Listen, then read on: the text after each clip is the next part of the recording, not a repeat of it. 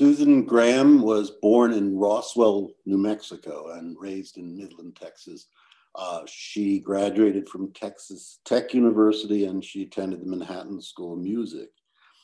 Susan made her international debut at Covent Garden in Massenet's Cherubin, and she's performed in every major opera house in the world since then.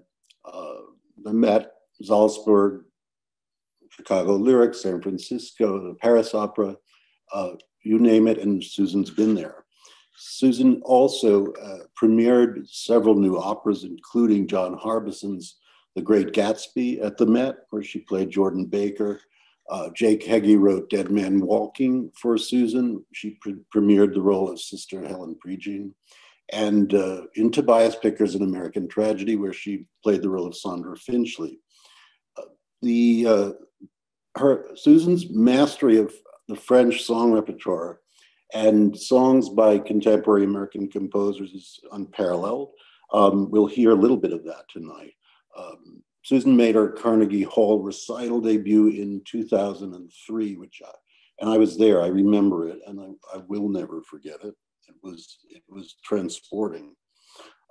Susan Graham sang "Bless This House" at George W. Bush's second inauguration in 2005, and she sang Schubert's Ave Maria at the nationally televised funeral mass for Senator Kennedy in 2009, and she's a US delegate for UNESCO. Susan Graham is one of the three greatest mezzo-sopranos in the world.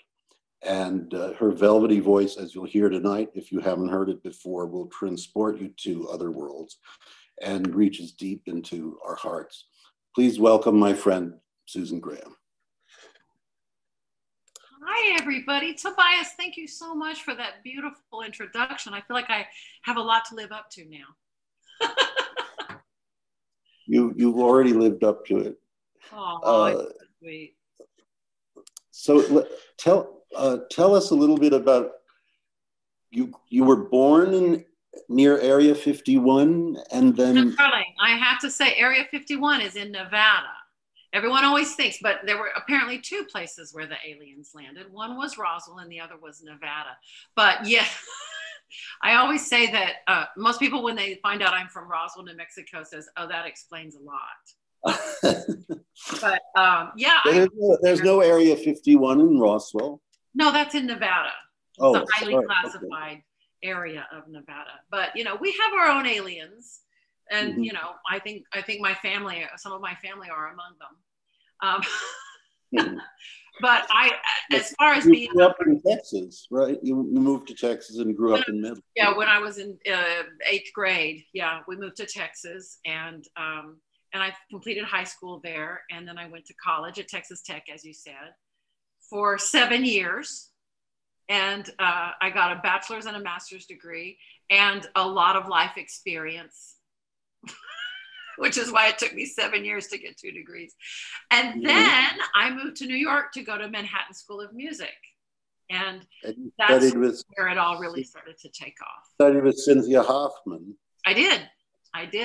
And I was in the Manhattan School of Music production of a French Massenet opera called Cherubin, which is all about Cherubino. He gets his own opera in the French canon.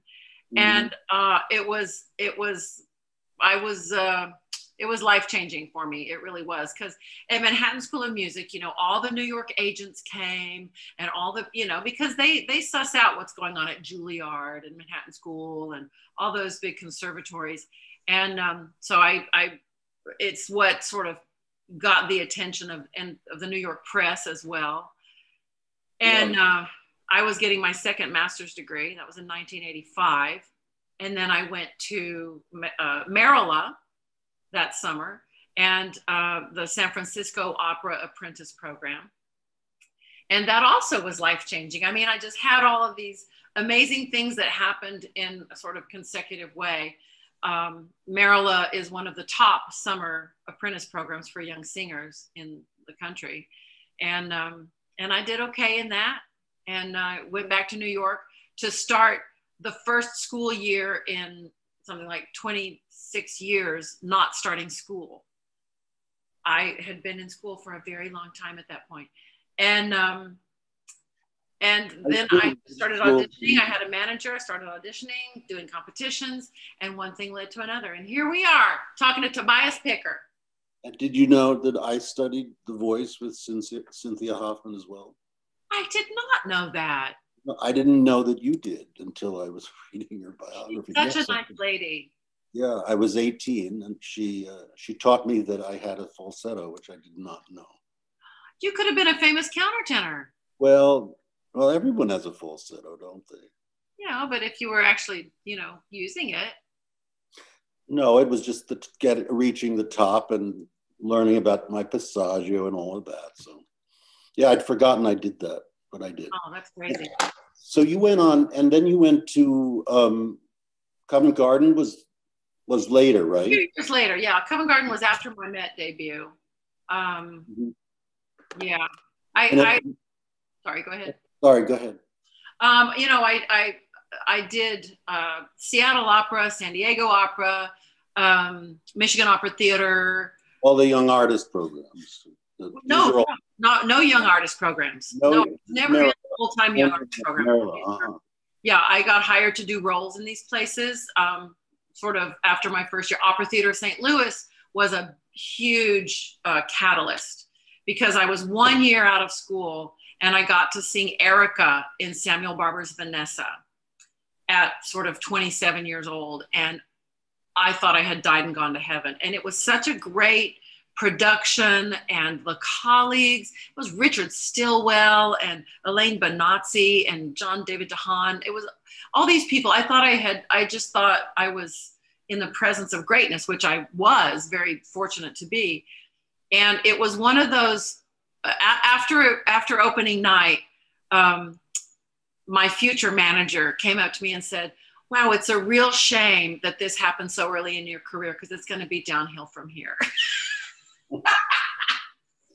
Just the level of work and the level of theater that we were able to accomplish. I will say that there were many events that equaled that in my estimation. So it wasn't downhill from there. But. So you, after you premiered The Great Gatsby, and was it 99, I think, at the Met? Okay. You did, right after that, you did the world premiere of Dead Man Walking by J.K. Gee. That's right. That was in 2000. And that was written for you, and it also was, the movie was starred another Susan Sarandon. That's right. We have a picture of you with Susan Sarandon and some other production shots. Those are production shots we have. That's from the world premiere performance. It's from the world premiere. This one is with Flicka. I was Sister Helen. This is Sarah. Right. And that's also from the premiere. Yeah. Oh, there we are. Oh, that's a great picture. That was in my dressing room on opening night with Julie Andrews, Susan Sarandon, Sister Helen Freyjean, and me, and a whole bunch of flowers on top of my piano. And I will say that Susan Sarandon, she was not fond of me. Why is that? What was the problem? She had won an Academy Award for playing Sister Helen, and she was a little territorial about that character. And she, I don't blame her, but she came to the opera, and that was very nice. Now, Julie Andrews, on the other hand, she came backstage, and I was gobsmacked because Julie Andrews was my first female vocal hero from the time I was a child. Mary Poppins and The Sound of Music and all that. And so Julie Andrews was standing backstage, and I'd just come off stage, and she was standing in front of my dressing room door, and she shook my hand and she said, "Oh, my dear, however do you float those beautiful high G's?" Mm-hmm. And I said, "Coming from you, that's the greatest compliment ever." And I said, "You were the first nun I ever played." And she said, "What do you mean?" I said, "In high school, I was Maria in The Sound of Music." So I have a history of playing nuns. Did Sister Helen Freyjean. Sarandon didn't come back to congratulate you too? She did, but she was a little frosty.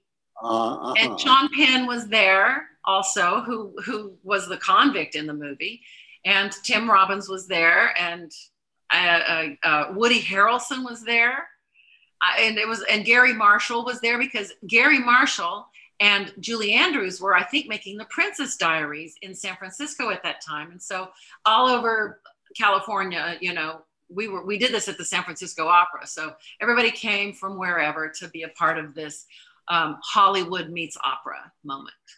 Well, a few years later, in 2005, I wrote the role of Sondra Finchley for you in An American Tragedy, which was premiered at the Met, and we didn't have as many movie stars backstage, but I do remember coming backstage after one of the performances, and Shirley MacLaine was in your dressing room, and I met her and asked her if she'd ever read the novel by Theodore Dreiser, and she said yes when I was 6. So that sounds like I don't think there were any other movie stars there, but Ruth Bader Ginsburg was there. Yeah, she was at everything. I mean, Ruth Bader Ginsburg loved Francesca so much, and you too, probably. And she didn't miss many of those kinds of events. So you recall there was a film called A Place in the Sun that was based on An American Tragedy that was made by George Stevens in 1951 and starred Elizabeth Taylor when she was 17 and Montgomery Clift. That's right. There's Nathan and me. There's Nathan and me kissing. That's Nathan and you, yes.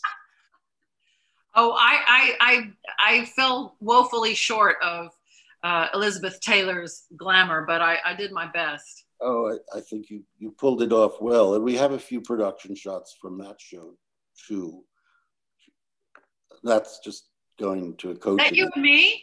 That's you and me in the bowels of the Met, going to a coaching or coming from. Oh my gosh! Oh, I had short brown hair then. How about that? There you are with Nathan Gunn. Oh yes. In your bathing outfit. Yes. Oh, and that's. I remember that moment exactly, because I thought my face is turning away from him, and it has to show that I've already hatched my plan. It shows it, yes. And here I dragged him to church. Dragged him to church, and poor Patricia was set. Spectre of pregnant over us. That was it. And there's Bill Burden and Kim Begley and Jenny Larmore. Yeah. I tell you, man, that was an all superstar cast. It certainly was. There you are in the final scene when Clyde's about to go to the electric chair. Oh dear. 2 operas in a row with electric chairs. I remember that.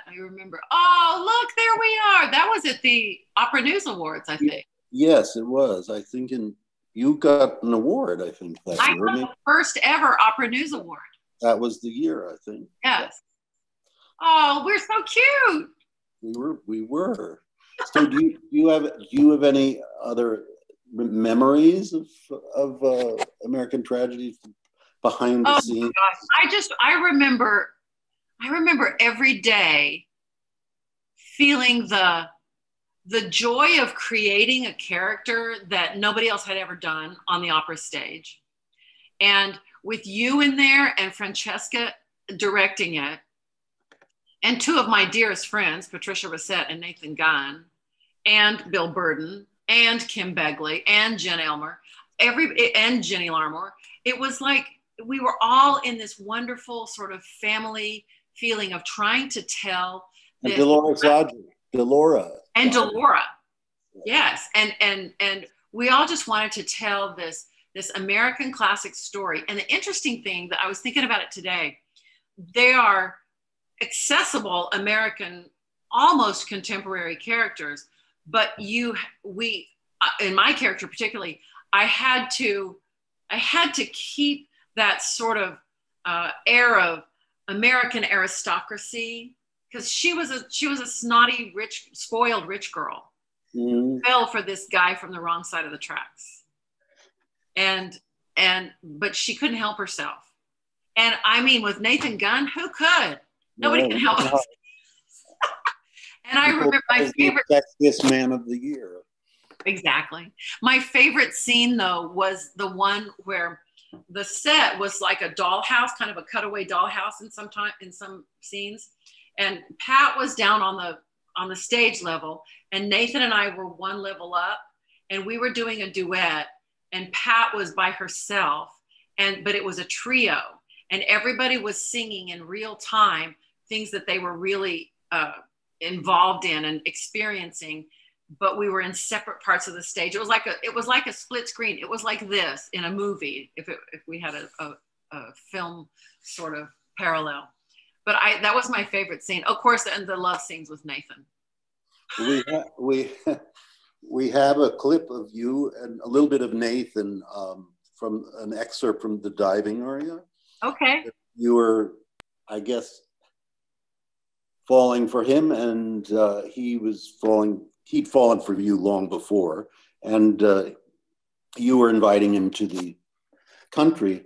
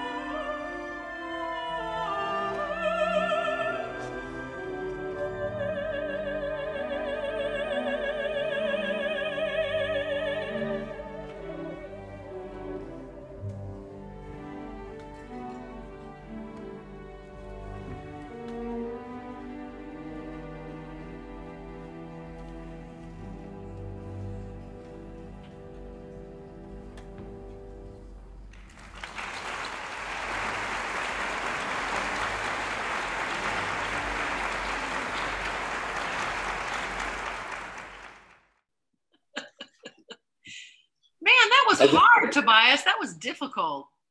I know, and I sliced out the middle of it because it's long and hard. Yeah, I know. I'm sorry. But it's so cool. It's so cool. Did you see?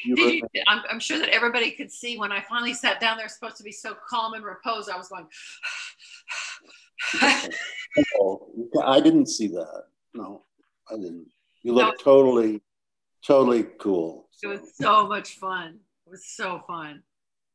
So we're going to fast forward a little bit to your appearance at Tulsa Opera, which was in 2018. Oh, that was fun. And you came to us to perform in our gala, Stars Align, and with Sarah Coburn, Aaron Blake, David Portillo, Tim Long conducted.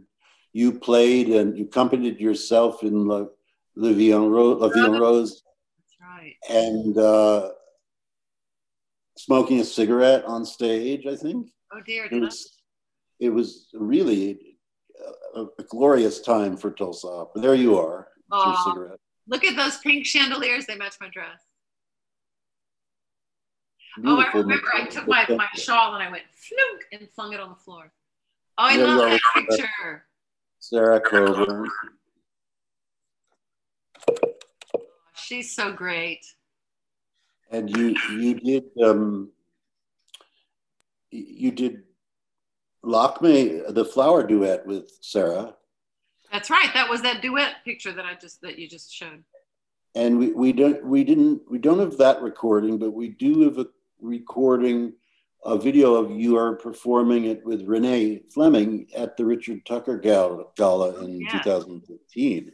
I remember. You might see the same pink dress. Maybe we'll see. Do you remember that gala? Yeah, I do.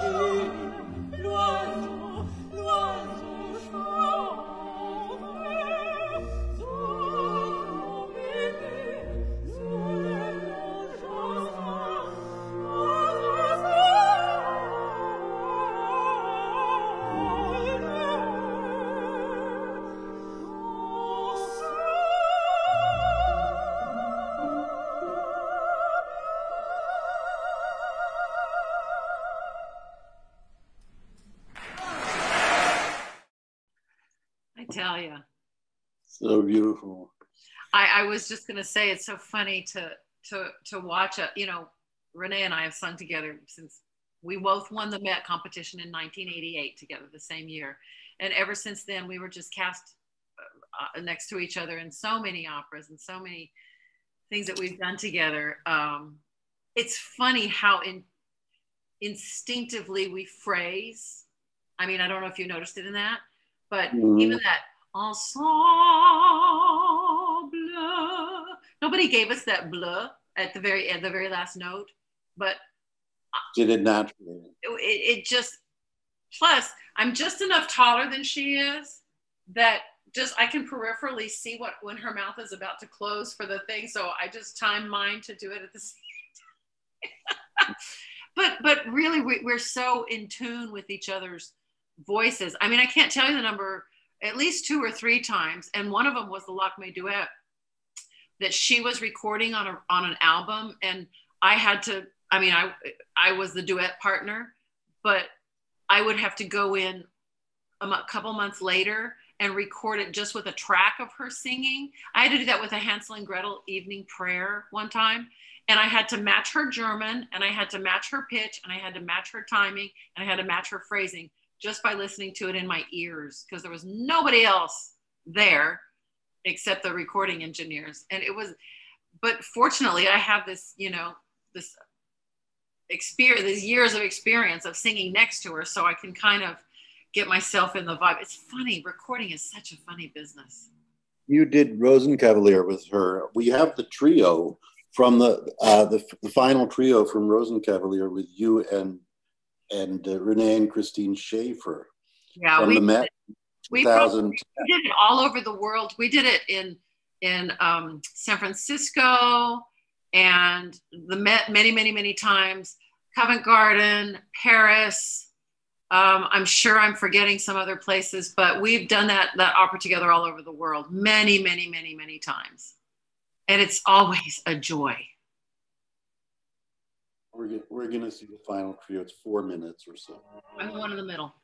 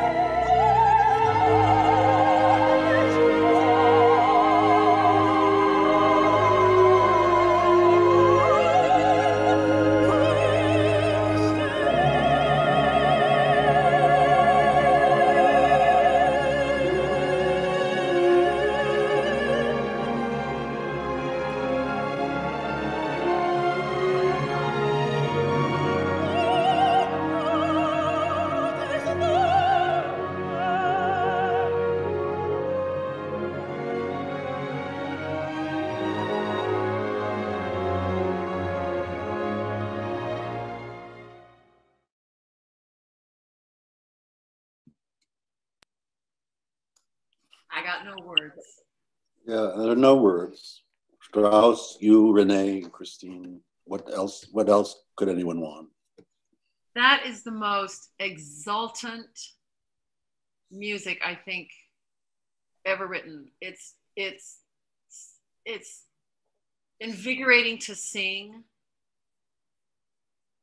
and it all just weaves together in that way that leads to that one big moment. It's just breathtaking, breathtaking, and such a privilege. It almost makes me cry to think about how lucky I was to sing that so many times. Well, it makes everyone cry to hear this music and hear you interpret it. So Strauss would have been very proud. I know. Thank you for playing that. It brings back a lot. It brings back a lot.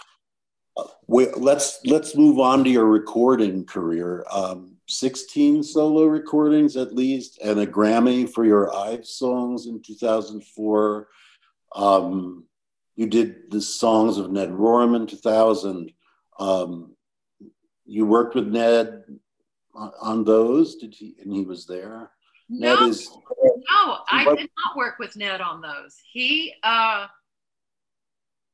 sort of didn't want to be in on that because I called him. I knew him because I used to sing when I was in school. I used to sing at the church on Sundays. My singing job was singing at the church that his partner, Jim Holmes, was the music director.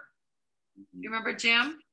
I knew Jim, yeah. I just wanted for our friends here, I wanted to just mention that Ned Rorem is he's an American composer, and he's the oldest living composer in the world right now, I believe, almost 100. So yeah, Ned was a very important part of my life and yours. We have a recording of Early in the Morning. He's lived in Paris for many years, and this song, I think, meant a great deal to him.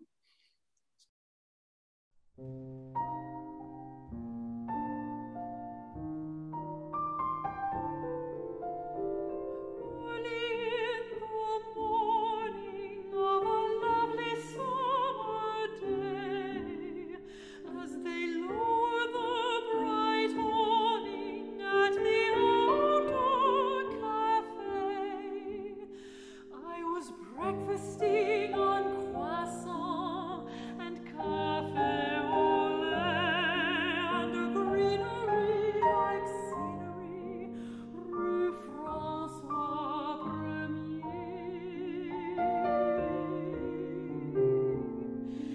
They were hosing the hot pavement with a dash of flashing spray, and the smell of summer showers when the dust is drenched away under greenery like scenery, Rue François Premier.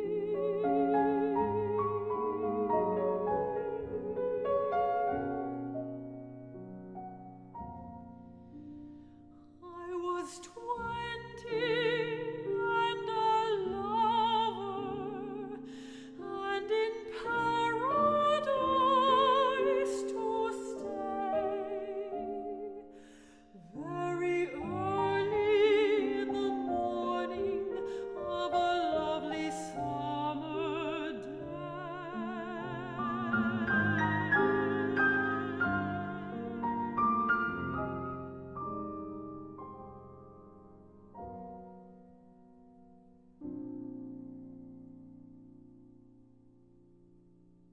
Oh, isn't that a beautifully evocative song of just a morning in Paris?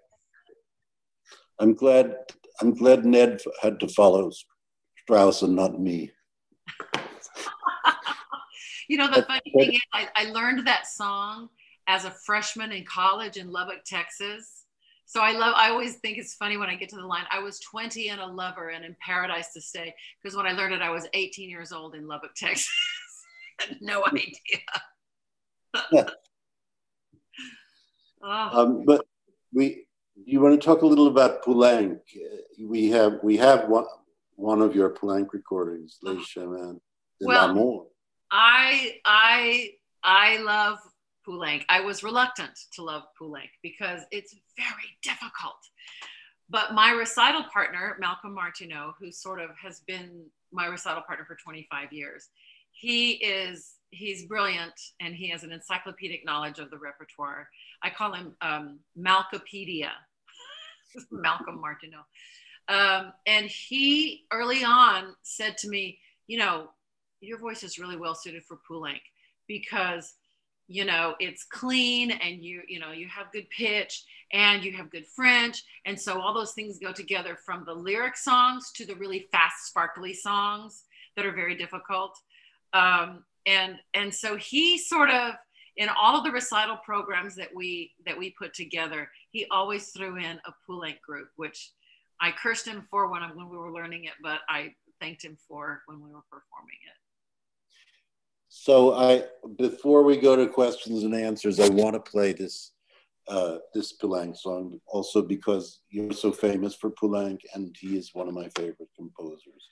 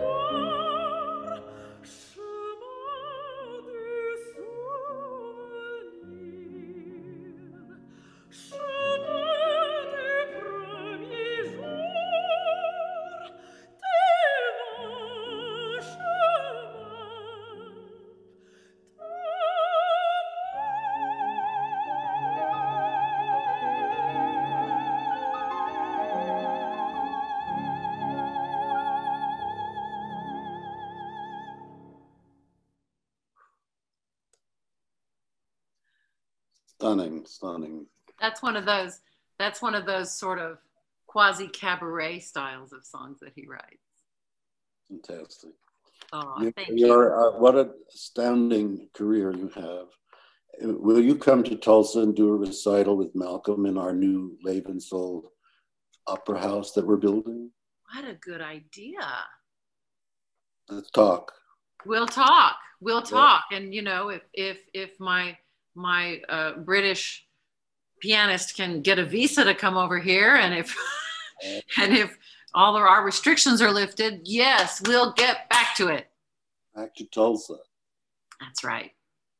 So we're gonna go back to Danny now.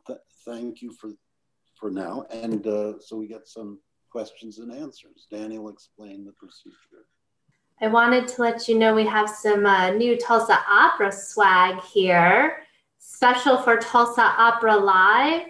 And if you're interested in having one of these in your collection, send me an email. I will put my email in the chat and I will get back to you about how to get your own. Miss Graham, was there something you'd like to say as we all are paying attention to our glasses? I don't know if all of y'all have a glass in front of you with anything in it at all. Mine happens to not have coffee. It has rosé in it. But I would like to offer a toast to the Tulsa Opera and to Tobias and to Donnie and for all of you who have shown up tonight to enjoy our little chat. And I'm sure that I saw some of you the night I was in Tulsa and got to meet you. And if I didn't then, I look forward to doing it the next time. Here's to Tulsa Opera. Champagne, coffee, tea, rosé, whatever you got. Here's to all of you. And to you. Yum. Isn't that cute? Mm. So who has a question for Miss Graham or Tobias? Okay, we'll start with Bruce. Miss Graham, you've been at two of the greatest performances I've ever seen.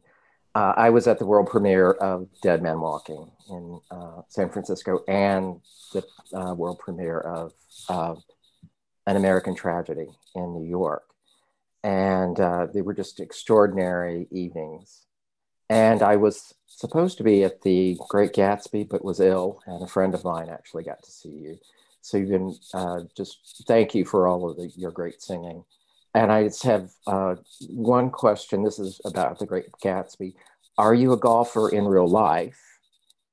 And related to An American Tragedy, has New York really changed you? Wow, two very, very good questions. I have played golf. I would be very far from calling myself a golfer, but I had fun. I had so much fun playing that role. My favorite thing about it was doing the Charleston, though, I have to admit, and the amazing beaded gowns. I will say that New York, of course, New York changed me. Are you kidding? I moved to New York when I was 20, the day after my 25th birthday from Texas. I moved to New York to go to Manhattan School of Music. And, oh my goodness. Hi. Excuse me, I have a visitor. Hi, sweetie. Come here. Oh, look. Oh, this is my dirty pod puppy. Can you believe it? Sorry. I wanted her to come meet y'all. So say hi to Ruby. She's 3 months old and she's a handful. Look, Ruby, there's Tobias. Yeah, she's thrilled. Anyway, yes. So sorry about the distraction. New York, I mean, I moved there the day after my 25th birthday to reinvent my life. And if you're ever going to reinvent your life, New York is the place to do it. And I did. I sort of got started in my life. And so, yeah, Tobias knew that all too well and wrote that a beautiful New York aria, which I understand is no longer in the show. Is that right, Tobias? It's a different one. A different one. A New York aria.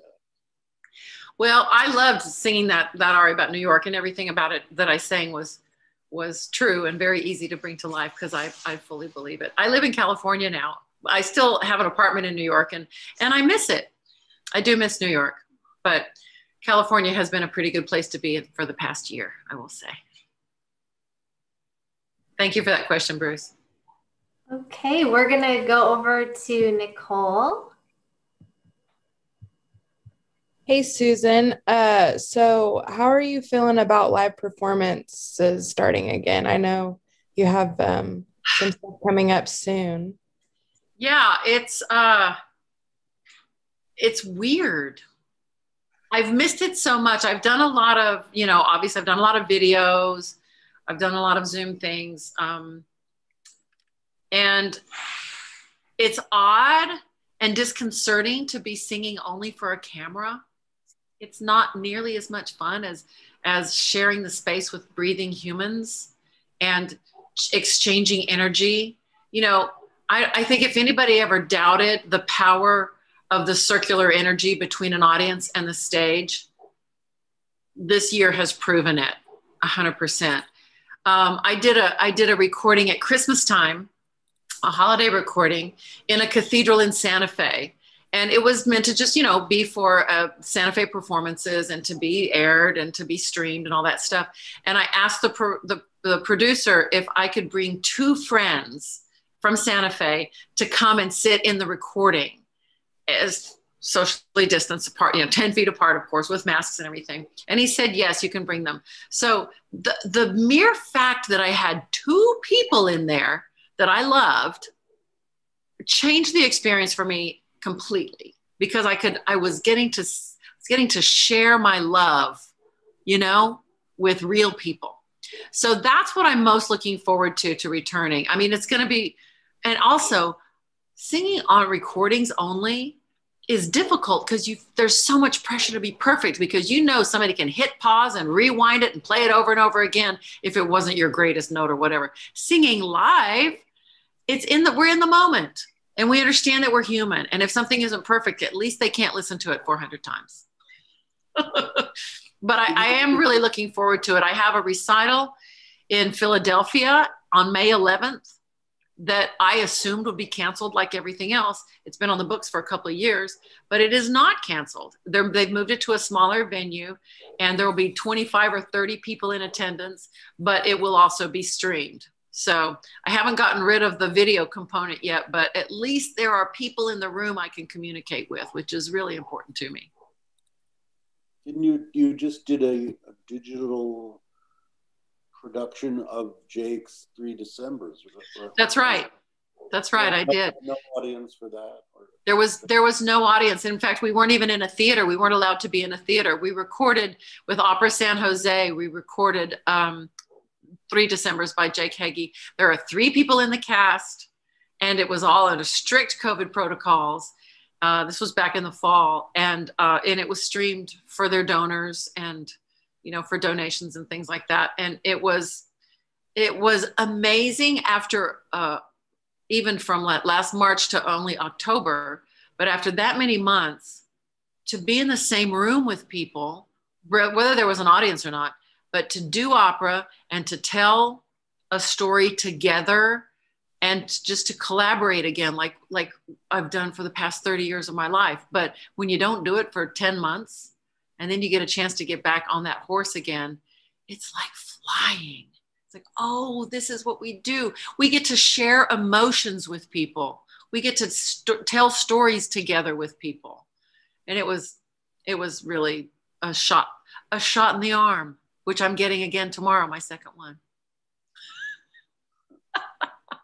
Moderna or Pfizer? Moderna. I know. I'm fingers crossed that it's going to be okay. Do we have other Anybody else? Other questions? We have a very non-questioning audience. Come on, y'all. My life's an open book. If it's interesting at all, I lived in New York for almost 35 years, and I moved to California 4 years ago when I got married. Because if you marry a Californian, you have to move to California because they're not going anywhere. Okay, we'll go down to Laura. Pixel 3, that's Laura, right? Yes. And then Terry will come back to you. Okay, so hopefully you can hear me. I can. Oh, great. So my question is two-part. Do you remember at what age were you when you practiced singing in front of the mirror as well as to your hairbrush, like all the young girls do? Oh, yeah. I was probably 12. Oh, you peaked at good age. That was 1972. So yeah, I'm sure I was rocking some Karen Carpenter. Great place. Yeah. I still rock Karen Carpenter whenever I get a chance to, by the way. Right, who doesn't? Right? It's my favorite. And here's my second part of the question. There's so many great opera film actresses, singers that are from the 40s and on. Mm-hmm.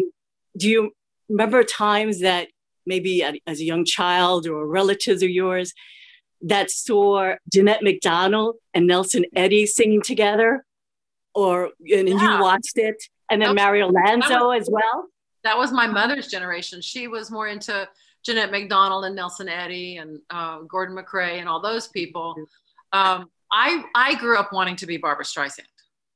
Oh, who did that was more my milieu. I wasn't that attracted to opera until I started doing it in college. Oh. Although I will say, I don't know if any of y'all remember when Houston Grand Opera had a touring leg called Texas Opera Theater. And they came through my hometown of Midland, Texas, my senior year of high school, and they did Così fan tutte of Mozart. And my voice teacher took me to it. It was in my high school auditorium. And I sat there and I was watching this very funny Mozart story unfold. And the maid comes in and she gets to be funny, sing Mozart, and drink hot chocolate. And I thought, I want to do that for a living. Because I was already a pianist and I'd already been playing a lot of Mozart. And I'd probably studied a couple of Mozart songs by that point. I thought, that looks like fun. So, and it was actually. Many years later, I found out that it was fun. That's awesome. All right, Terry. Oh, I'm in Norman, Oklahoma. I've been here for 40 years. And I used to live in Charlottesville, Virginia, and I'm from Western New York. And I just want to say to Miss Graham and to Tobias, first of all, thank you for having this event this evening, especially during COVID. We have gone to Tulsa Opera productions in the past.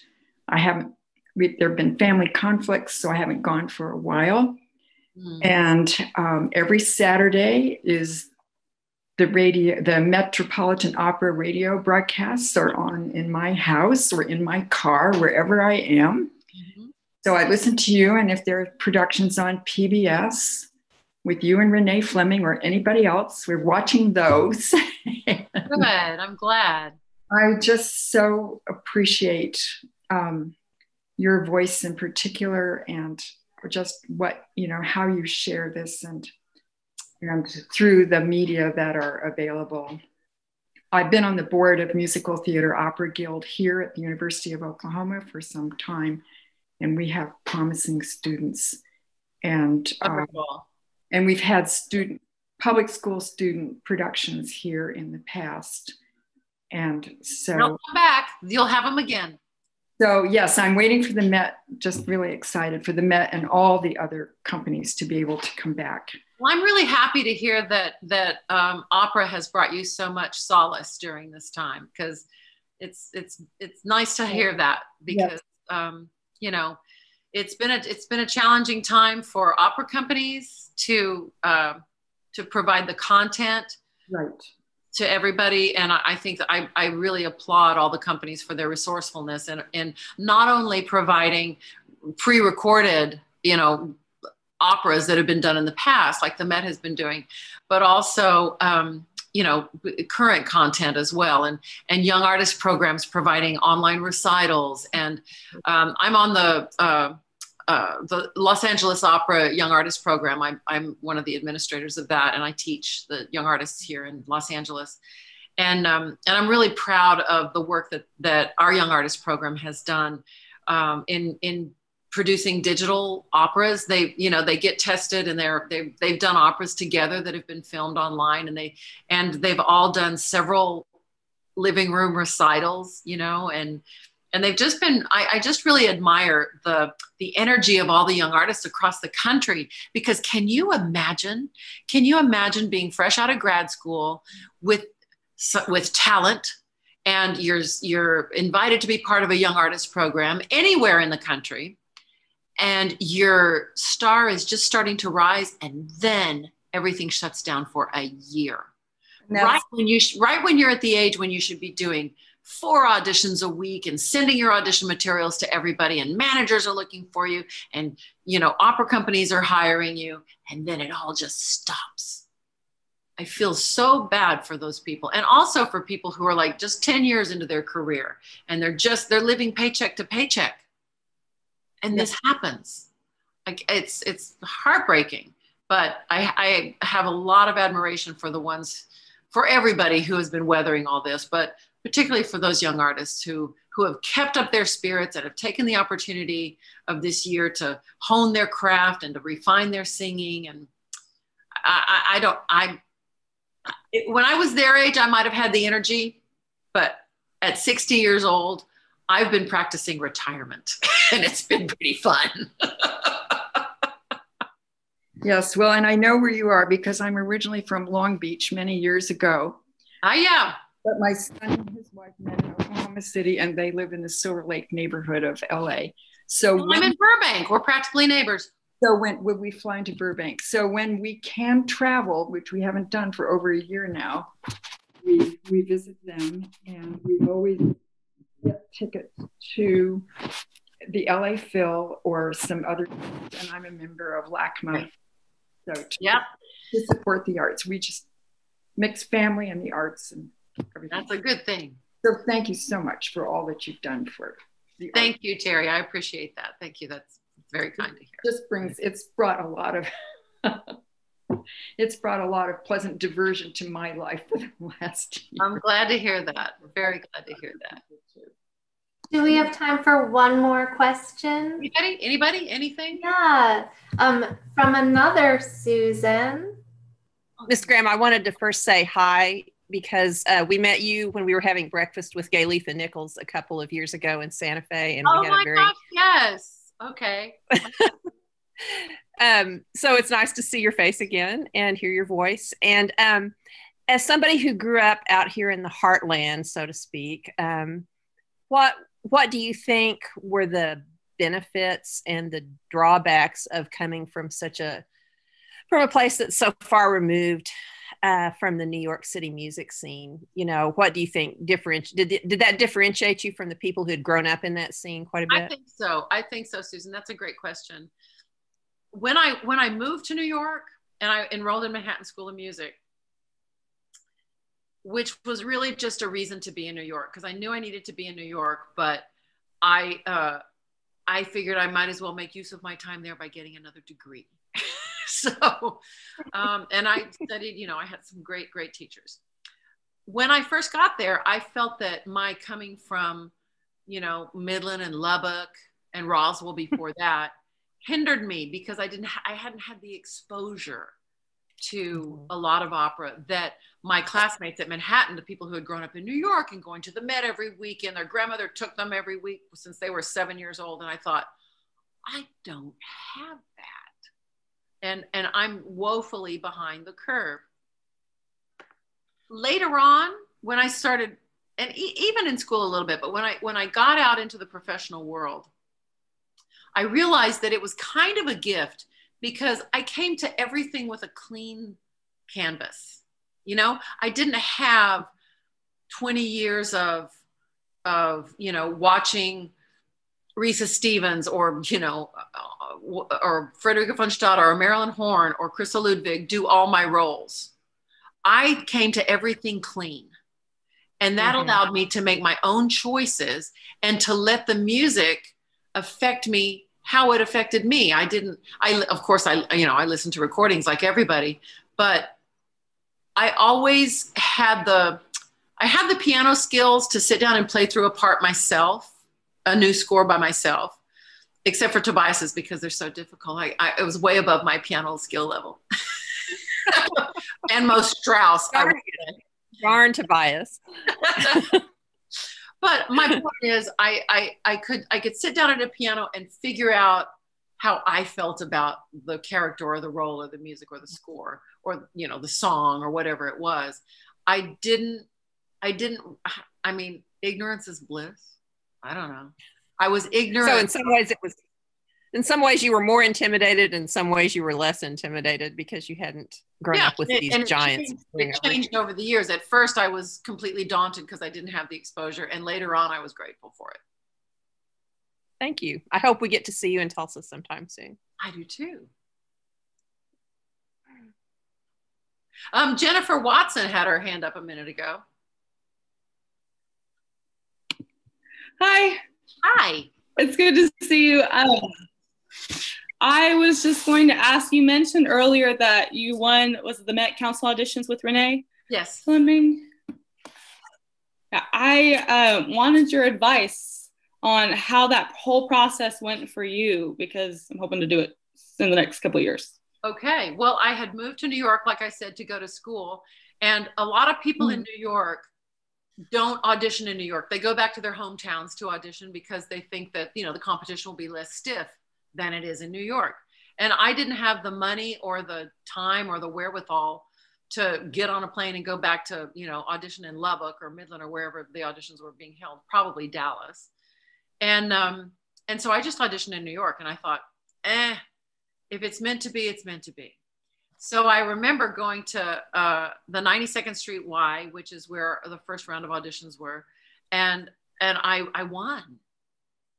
And I went outside to the payphone on the corner, because this was way pre-cell phones. And I called my voice teacher and I said, oh my gosh. She goes, how did it go? I said, I won. And she said, of course you did. I went, no, you don't understand. I did not expect to win. Anyway, that happened sort of for the first and the second and the third rounds. And then I find myself on stage at the Met, walking out on stage for my audition. First time I've ever been on the stage. And there's this gigantic cavern. And I thought, I am a pipsqueak little flea on the butt of a dog. I'm never going to be heard in this place. But I just did what I did. And I won. I was one of 11 winners that year, including Renee Fleming and Ben Hepner and all these amazing people. And what I will say to you is, every time you go out for an audition, whether it's for an opera company or whether it's for a competition or the Met competition or anything, make sure that you know the story that you want to tell with each piece. And just tell your story. And if you don't, you know, mean everything that you say. There is no random word. There is no random sound that comes out of you for no reason. And if you can commit in yourself and in your voice and in your interpretation and in your expression to every piece that you sing, you will know that you've done the best job you can. And that's really what it's about. It's not really about winning. It's about doing the best job that you can in that moment. And if you fully commit to what you're doing, then you know you've done your best. I hope that's helpful. Thanks. I think so. Good. Just be very prepared and be very committed. I always tell my young singers, mean what you say and say what you mean, in life and in singing. It's what my daddy taught me. Thanks, Jennifer, for your question and everyone else's question. It's nice to have so much engagement tonight. And thank you again, Susan, for joining us for our... Such a pleasure. I do want to invite all of you who can come to our Greenwood Overcomes concert, which is on May 1st and May 2nd, commemorating the centennial of the Tulsa Race Massacre, which is co-curated by Metropolitan Opera pianist and assistant conductor Howard Watkins. Susan, you know Howard. And he'll be the pianist for the night. The concert's co-sponsored by the Tulsa Race Massacre Centennial Commission. We are featuring works by 23 living Black composers, with world premieres sung by 8 stars: Denise Graves, Leah Hawkins, Leona Mitchell, Hezekiah Savage, Noah Stewart, Christy Swan, Kevin Thompson, and Devon Tynes. The 4 commissioned works on the program are the first ever commissioned works by Tulsa Opera in our 73-year history. So I hope you can make it. And if you cannot make it, we're live streaming the concert at 7:30 Central Time on May 1st on our website, tulsaopera.com. Thank you all for joining us tonight and for being part of the conversation, and have a wonderful week. Thank you, everybody. Ruby says bye. Night, Susan.